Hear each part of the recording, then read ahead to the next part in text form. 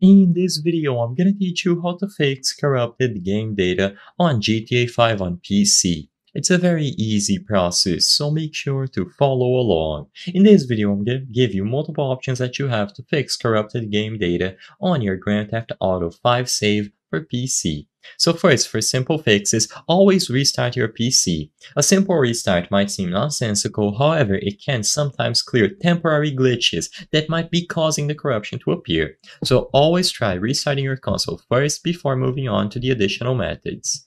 Now, if it doesn't work, the first thing that you should try to do if you own GTA 5 on Steam is to right-click the game, go over to Properties, and then select the Installed Files category. In here, you will be able to find Verify Integrity of Game Files. Click this option and let this run. What this is going to do is scan the game's installation folder, and it's going to detect if any of the necessary files for the game to function properly are missing or corrupted. If they are, they will be reacquired through the Steam launcher. So it is, again, a very simple procedure that can sometimes fix any issues attributed to GTA 5 crashing or giving you corrupted data messages.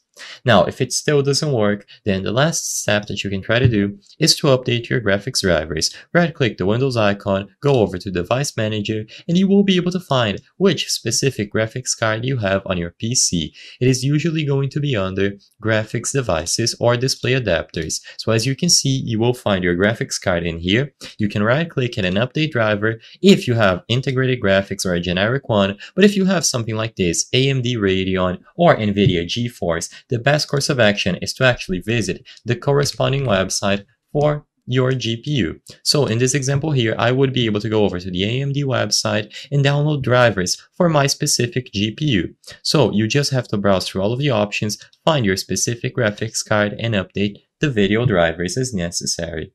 Now, once this is done, see if it works. If it still doesn't work, then sadly there's not much else that you can do.